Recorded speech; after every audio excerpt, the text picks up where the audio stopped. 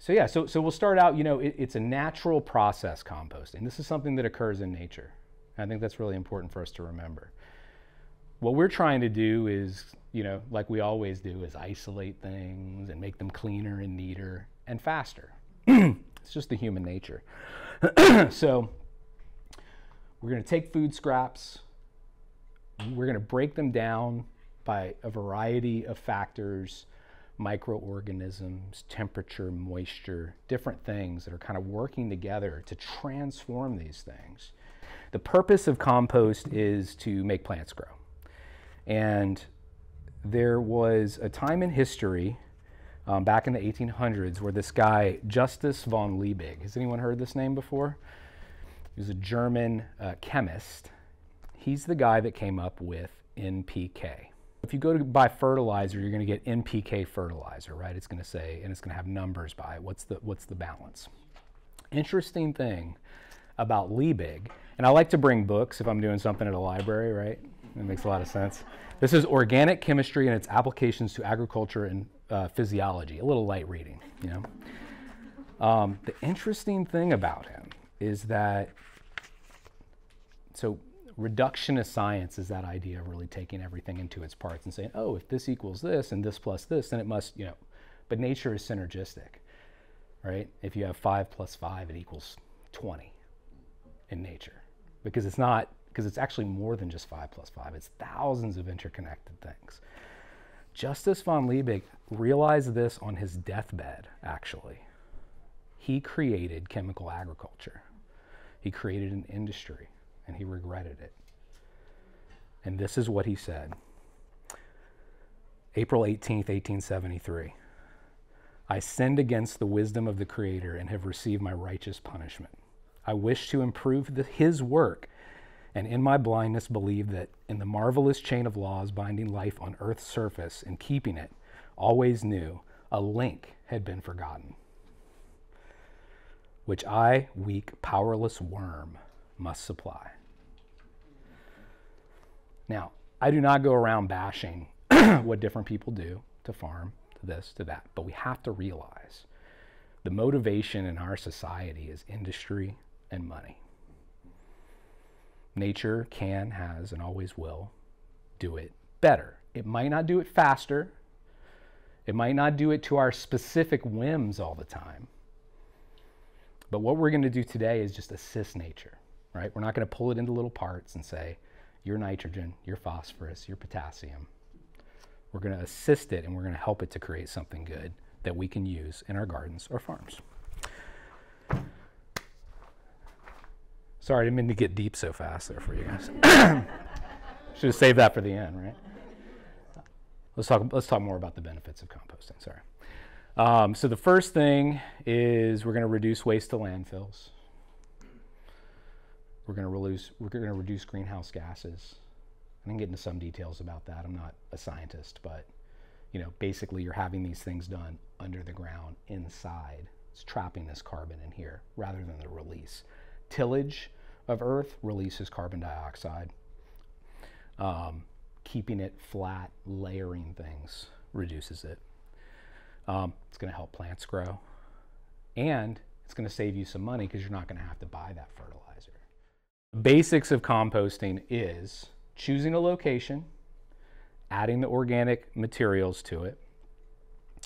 You want to balance the carbon and nitrogen in it. All these things we're going to discuss. You want to maintain the proper moisture levels, and then you want to maintain the airflow, the proper airflow. So yeah, where's it going to go? How are we going to construct it? What are we going to put in it? I like to think of it as elements, and I'll just cruise through here. So you have earth, water, air, and fire. You see these things superimposed over each other all the time, right? So the earth element is the ingredients of the compost pile. The water is, of course, water, rain, moisture within. The air is something, the important aspect of the air, and we'll go into a little more detail about this, is the idea of anaerobic versus aerobic bacteria. And so this is a problem in the moving of materials, waste, manure, farming, and that kind of one of the main things that contributes to is odor, but it also affects the way that it is transformed. And then, of course, the temperature. And so a couple of things about temperature at a high level is that compost can get so hot it can catch on fire. Also, you want it to get hot because it's going to kill your thistle seeds. Okay? So again, balance. And you know, I don't like to just like freak everyone out. I mean, rarely does a compost pit catch on fire, right? It's not a very common thing, but we do want to kind of monitor that and figure out what's going on. So choosing a location for your compost pile. Some of the things we want to think about is convenience. Convenient for you to access. That it is like well drained. You don't want something that's like in a low level of your yard where water is just going to collect. So even on a little incline or a hillside, that might be nice. You want it to be protected from extreme temperatures. So you really don't want it out in the middle of a field because it's going to get that sun all day. So in the middle of a drought, you are going to have that potential danger. And it's not necessarily going to transform so well. And then you basically want it out of sight and out of smell for the neighbors. There will be smells no matter what, you know. Obviously, if you live in an HOA, this may be more of an issue and something that you have to look at your paperwork, you know. If you live out in the country, it may be no issue whatsoever. So, but it's just something that you have to consider for yourself. So where will your compost pile go? So these are a couple of things that I put together that I thought might be some considerations for where to put your compost pile. Proximity to your kitchen, right? You have your scraps. How do those get from point A to point B? Your garden. You can harvest things from your garden and take what you don't eat, put it right there. Visibility from the road or yard, watershed airflow, and fire safety, right? You also don't want it in a place where there is dry things that could catch or whatnot. Again, I'm going to downplay that a little bit. It's not a huge deal. It doesn't happen often, just something to consider. Compost pile construction. So at least one of you mentioned that you had a composting device, right? They look something like this. I have some opinions on some of these things I'll share with you, but I also I'm like, sure, if it works for you. You know, sometimes like things don't work for some people and don't work for others. I think compost needs to have ground contact. I really do. I think it on a scientific level. I also think it on a spiritual level. I think we know the microorganisms that are going to affect and going to transform our compost. Where do they live? They live in the ground. What happens when you till soil? What happens when you move these things around constantly? They can't take hold. And some of these organisms that we're talking about, fungi, mycelium, ants even, right? Centipedes, black soldier fly, fly larvae, all these kinds of things are actually working in your compost pile, and I think they're important. It's a matter of balance. You obviously don't want it to be completely filled with ants. If it's completely filled with ants, well, you're throwing a lot of things with sugar in the compost. That's what they're looking for. Or maybe your compost is just completely ready and should have been dispersed somewhere, but it's the perfect place for ants to live now, right? You just made the Taj, or not the Taj Mahal, you made a fantastic hotel for them. This thing on the right, I'm starting to see these things more often. I don't think this is a compost creator. I think this is a dirt creator. And there is a difference between soil and dirt. So this is a little appliance that sits on your counter, and sure, it speeds things up and it adds heat and it makes sure the moisture and the heat is right. It's obviously on a very small scale, but I think it's a shiny thing to sell is what it is. And I don't necessarily think, I think at that volume too, you're not making a huge impact on the landfill either. Some of them say they'll do it in a couple of days. Some of them say they'll do it overnight. So maybe you can process things through, but I just don't, I don't think it's compost. So the rotator moves things around. It doesn't have any ground contact, but some people have had success with it, and for some people it's more ergonomic. You can stand upright and it's kind of like at level for you. So, it's an option. This is what I really like. And while that's a terrible picture, I apologize. I had two of these we just relocated. We were in Marietta, then we moved to Florida, and then we moved back. And while I was in Florida, they had this really cool composting program where they like gave these things away. Unfortunately, they are a little expensive to purchase, I think over $100, but they work really well and they last a long time. They are made of plastic, but they can actually be recycled, and they may even be made from recycled materials. But to me, it kind of like checks all these boxes, you know? It's in contact with the ground, it's a good size, and that's something I'll talk about when we talk about how you might be able to construct your own composting bin. But really, you kind of need that density. That's the only way you get the heat and moisture and air that's in the right combination to transform it. You couldn't have this bucket actually transform your compost. The air vents allows for that, and it actually has these, and I'm not sponsored by Earth Machine, I don't receive any money. It has these corkscrew things that kind of go into the ground, so you dig a little trench, you can kind of get it right under the ground level where it's still kind of hard pan, and you can screw these corkscrew things in, and it's right there. Nothing's gonna dump it over, dig in it. With the open top compost pits, which is actually what I want to show you how to make, you are gonna have rodents, raccoons, possums, those kinds of things digging in it. I think that's part of it.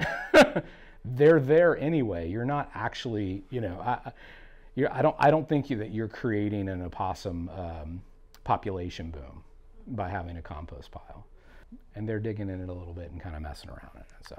So you can make your own. And this is the most absolute, simple, cheap option to do it. And obviously you have to have a little space, either a nice sized backyard or whatever.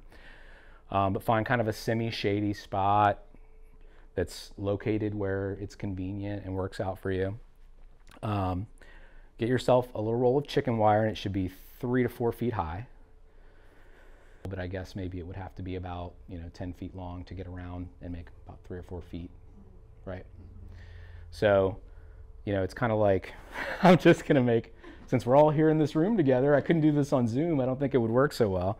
This is about how round you want it. About 4 feet in diameter, about 4 feet high. That is, I think you could read just about any book on composting and they say that makes a difference. So you make the chicken wire ring, you kind of stand it up floppily, and then you make it by taking this galvanized or stainless steel wire, and the reason it's galvanized or stainless steel, it's not going to like rust and fall apart in the first year. And you kind of thread it through, and you're kind of, if anybody sews or seams, it's just like putting 2 pieces of fabric together, and you're kind of sewing it through with the wire.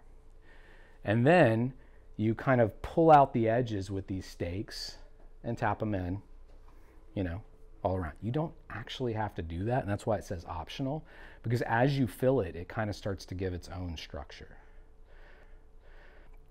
To do something at this scale, and this is why you might, kind of go back to the Earth Machine, or some of these things. To do something at this scale, it's going to take a long time to fill it up, but you're going to be layering it with things. You're going to be asking your neighbors, hey, you guys can come and dump this stuff in here too. You're going to take your lawn clippings, you're going to take straw, whatever it is, right? Wood chips, all these kinds of things you can put into it, and we'll talk about that. So yeah, this is an example of that. These are actually, this was a picture that I think was a promo for the that Kirsten took here. These are just some pig panels that are kind of set up, I think maybe 5 of them, pieces of pig panel in about a 4-foot diameter. And it's filled just about to the top. It's kind of hard to see with the contrast because it was in winter and everything's brown. But the outside, as I dump in the middle of it, and so you have this kind of mound of food coming up and other things and layers of things, I'm also filling around with pine needle straw things on the side. And the only reason for that, I mean, look at these huge holes, right? With the chicken wire, it's not such a big deal. Almost anything could be held within that, but it's still nice to have a little sheath around the outside of it. And even in the Earth Machine, it's kind of nice to kind of have that, something that's kind of a shell, kind of a skin for it. So then you have your compost bin built, and you want to think about what kinds of things you're going to put into it. So it really is about balancing the carbon and the nitrogen. These are some carbon-rich materials. The reason it's carbon and nitrogen is this is what the microorganism, this creates the environment for the microorganisms to come in and do the alchemy and change things. So leaves, dry grass, straw, sawdust, paper. I've heard it referred to as brown and green, right? Like, I mean, paper could be any color, right? I say low on the paper as a little tip, just because every time you move it around and sift it and get some compost out, you're gonna see the same paper you saw last time. You know, it just takes a while. But that being said, anything, grass, leaves, especially on this list, that you can get smaller, that makes a huge difference. They make leaf mulchers that are like electric. I'm just putting whole things in. I haven't bought one of those, but I think about it every time because I'm seeing the same. I'm like, I recognize this leaf, you know. It takes a while. It's a sheet. It just takes a while to break down. But if you get that into like little pieces, you know, and I think this is a, you know, just for like visual aid, this is what I brought for the vermicomposting bin because it's free. Oh, and it smells so nice. But what I did to break this down a little bit, and they're not whole leaves, is I ran over it with the lawnmower a whole bunch of times. It's just a little electric mower with a bag on it.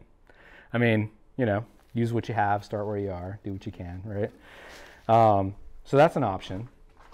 But if you had like, you know, other things, if you had paper, you could get some of those shredding scissors or put it through a shredder. It will break down a lot faster. So you're layering carbon, and then you're layering nitrogen-rich materials. That's your fresh grass clippings, your green, brown and green, right? Food scraps, coffee grinds, manure, urine. You know, I'm just gonna say it. I love going out and peeing on the compost pit. I just know how excellent, yeah, how excellent that is.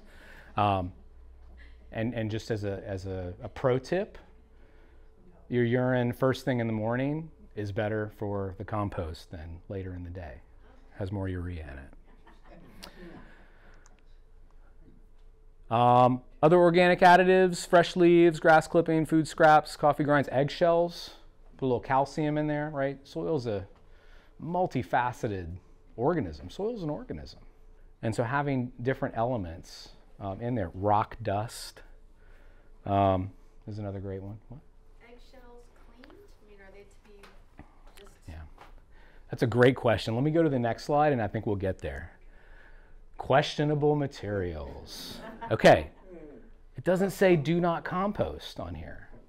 In fact, you know, I was looking at lists and I was like, oh, this is a good list, but I'm going to change do not compost to questionable materials because you can compost anything.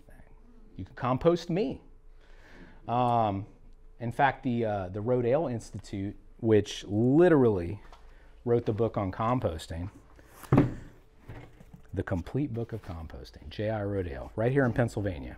I went there for a field day, and they had kind of an open house, and I got to speak to their composting guy. And he said, you see that pile over there? There's 2 pigs in it.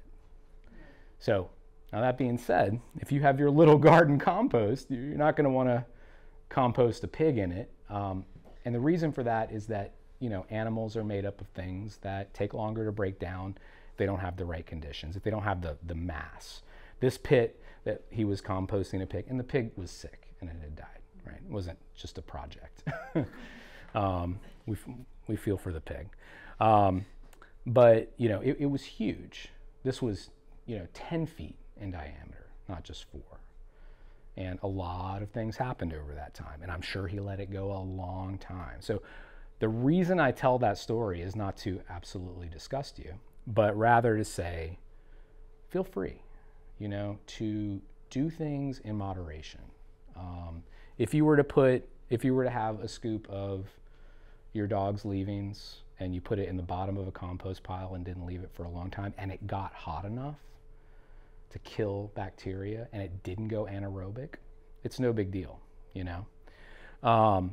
If you want to be super safe and you When you're definitely using this for vegetables, that's the other thing, right? Is like, what are you using it for? Are you using it for flowers?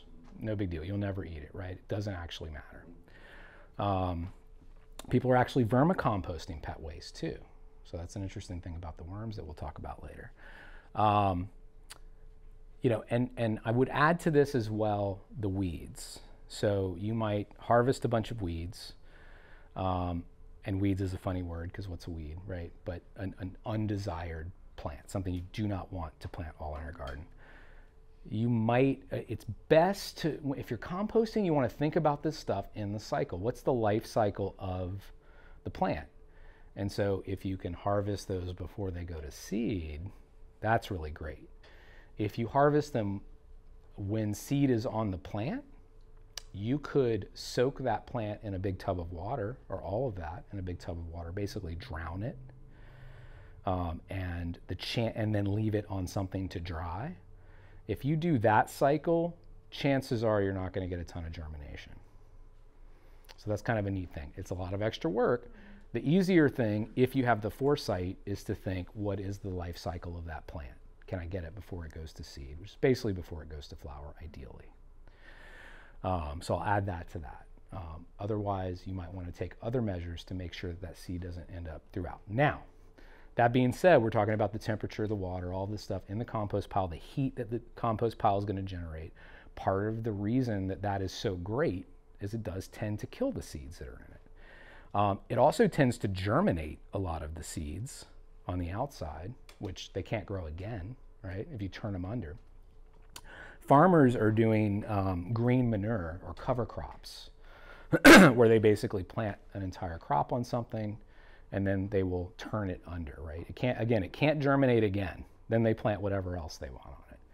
The same could be true for the weeds. So turning the compost pile also might help that problem a little bit, as well as just making sure that it gets up to heat. Moisture levels. To me, I'm not really monitoring that a whole lot except with my hand. So I might dig a part out of it and see about how wet it is. I think the most important thing is in the planning is knowing that it's not sitting in a pool of water, that it can kind of dry and moisten and get a little rain, but not too much. Kind of thing. You don't want it to be like right on the edge of a gutter, just getting soaked all the time. It's not going to do what it needs to do. It's kind of the main thing. And then airflow. Over time, your compost it's going to start up here. You're going to build a pile like this. In fact, the pile that you saw the picture of me in front of until yesterday was like, it was up here and now it's down to here. So when it gets down like that, it's had so much time to decompose, but everything is getting really close together. It was time for me to turn it. And I turned it into another pile, just a mound, and just covered it with something that's going to finish there. You can also, this is part of the airflow monitoring, is the temperature. So this is a compost thermometer that I got on Amazon for maybe 20 bucks. And they make them this big. They make them more industrial with big things, so this doesn't get tapped on. But if the temperature is too hot, the way that we solve that is that we aerate the compost. And if you're doing it in a big pit like the one I described, there are corkscrew type devices, or you could just stick a big stick in it and kind of spin it around a little bit, and you're basically making little chimneys around it. And that's if it gets up to a certain temperature. This particular, I'll kind of walk around a little bit. This particular thermometer has a green area. It says steady, active, and hot. And so the temperature ranges here are 80 degrees to 110 degrees for steady. So that's okay. Active is ideal, 110 to 130 degrees. But hot, that should be red, 130 on. That's hot. In fact, compost, another interesting thing you can do with compost, if you're, if you have a lot of free time on your hands and you want to save a little money, is you could heat your water with your compost. So all it is just you could make a coil of copper inside of it. Copper is obviously a great heat conduit. You can make a coil of copper inside it, put hose ends on both. You could have an outdoor shower that's hot, even in the winter. It's crazy, right? You could heat your house with it as well. But, you know, the only thing about that is that then at some point you have to move all of that and remove it and make new compost, because it will only bake and do its stuff, you know, one time, basically. Let's see what else we got. Okay, so the airflow and the moisture are two of the main factors in smells.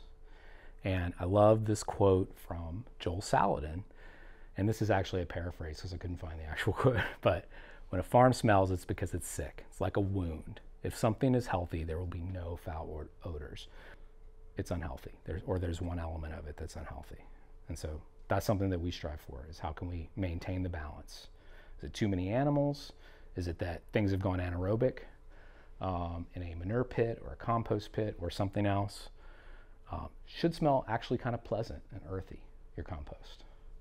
So if there is something wrong with it, if you are getting a stench from the compost, I would recommend basically kind of taking it apart and putting it back together. Again, get the air back in. Probably want to add more carbon materials, more dry materials into it. You don't have to do it, you know, you don't have to bust it out over your whole yard. You might just be able to, like, you know, take some of it out, put it in one bucket, and then just kind of rebuild it, relayer it. So compost doesn't have to stink is basically the point there. And then using the compost is everybody's favorite part.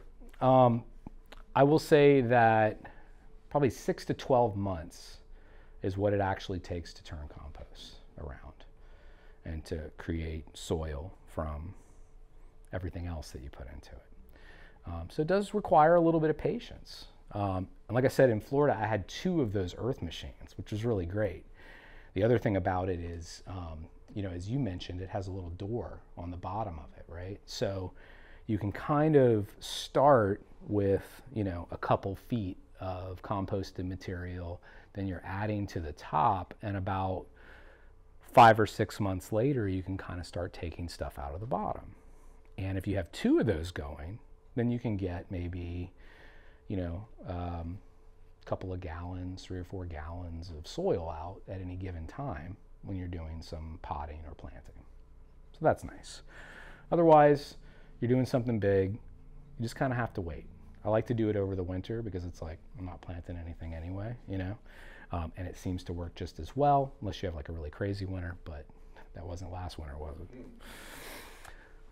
So yeah, so I'll stop there about the, you know, traditional compost, which is transforming organic and, you know, inorganic components into living soil using microorganisms, heat, air, and water.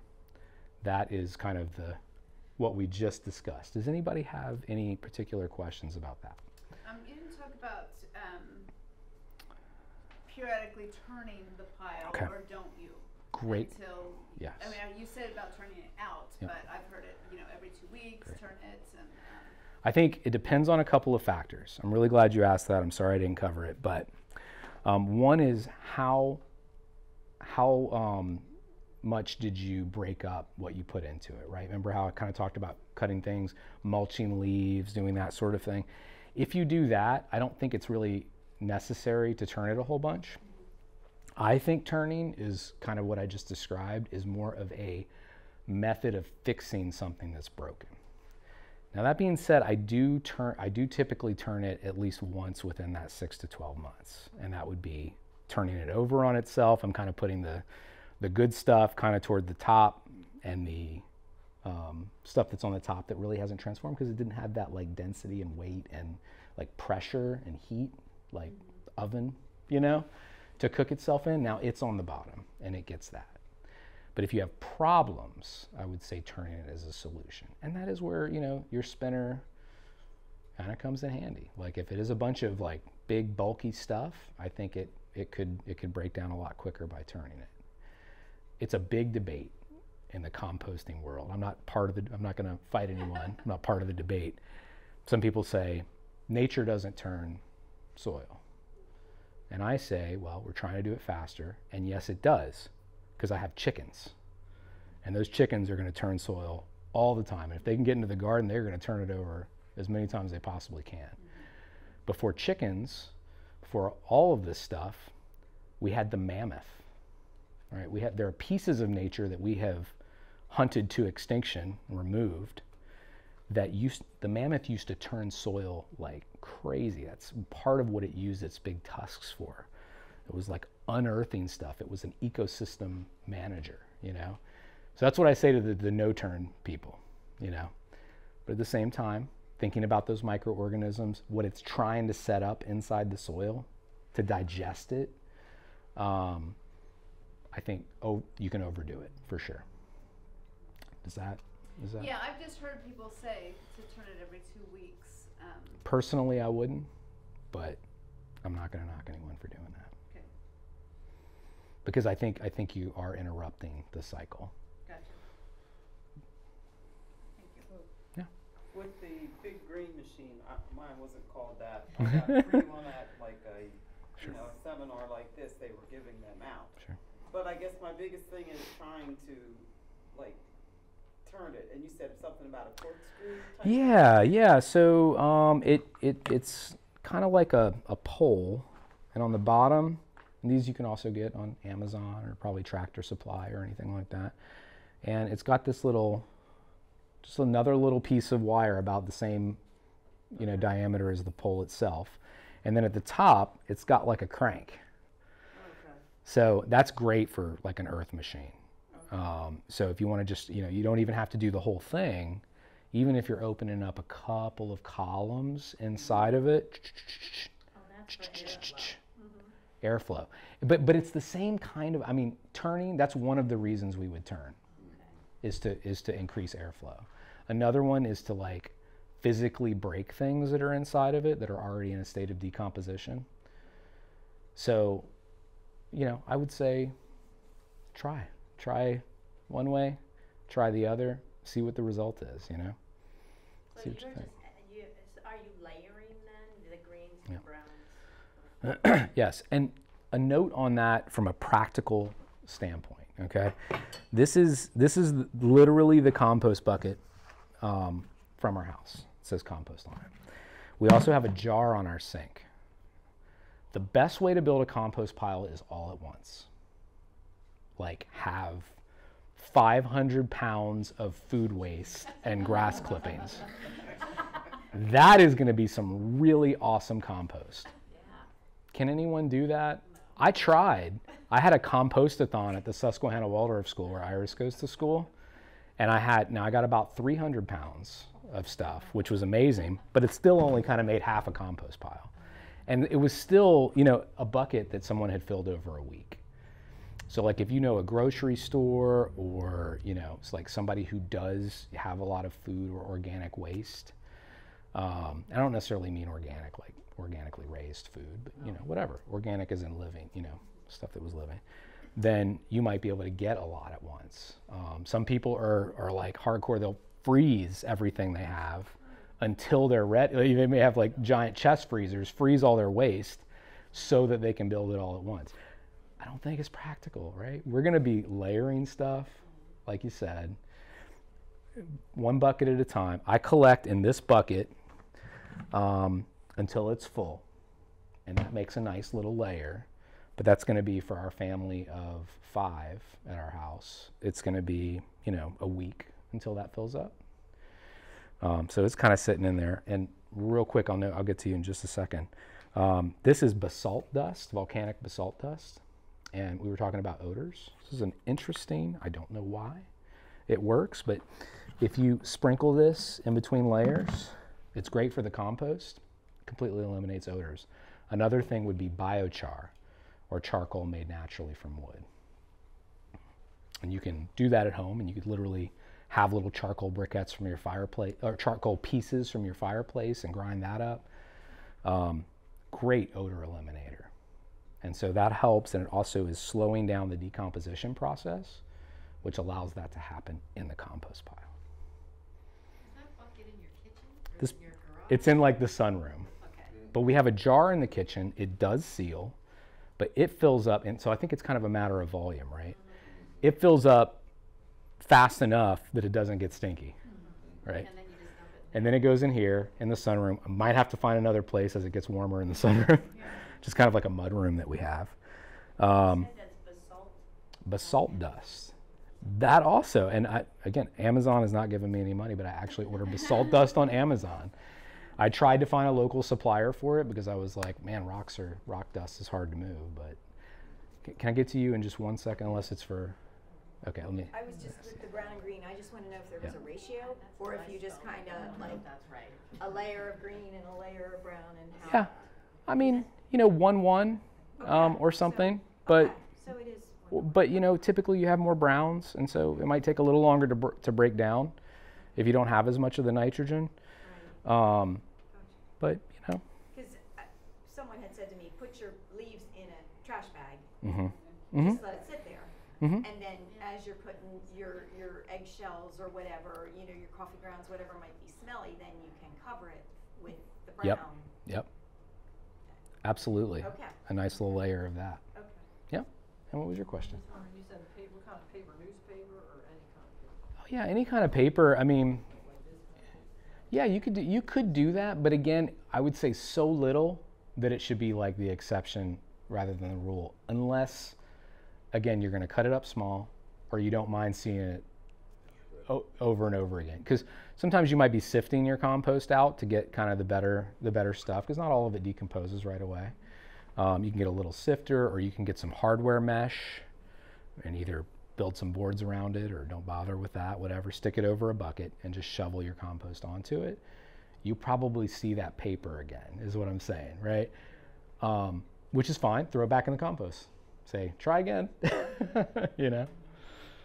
but any paper would work. Yeah. So Alan, so then when we shred around here, Mhm. that would be, so Car- I can sell that at the. You could sell compost for like, $20, $30 a bag after you've made it, but that's because that time went into it, I have a question. Yes. On the composters, are they black for a reason to absorb the heat and assist in that? I think that they are. Makes sense to me.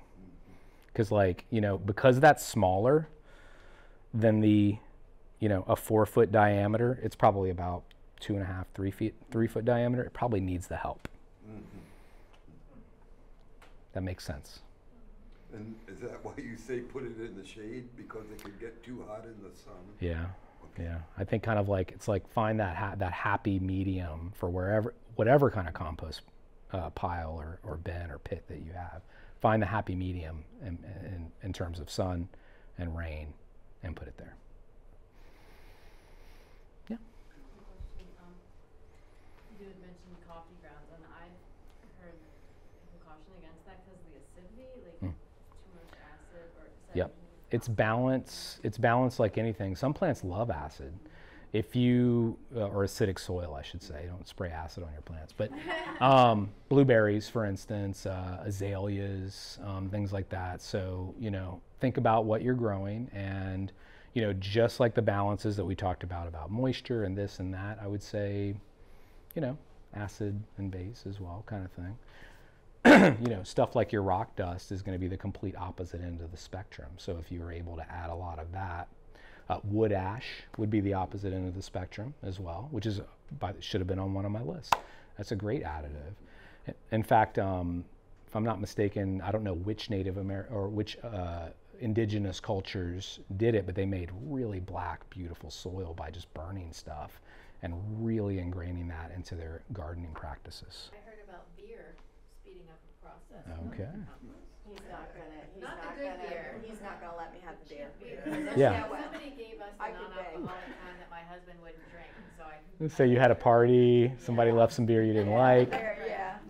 That being said, mash too, or the stuff that, the spent grains that you might use from beer might be another additive. These are all great ideas. And honestly, our worries about, is it going to kill our plants? Is it going to, those things, I mean, you would really, I just put, I'll let you know how it goes. I had a friend who's a coffee roaster, and he gave me like 20 pounds of coffee beans, like roasted, that had like not sold.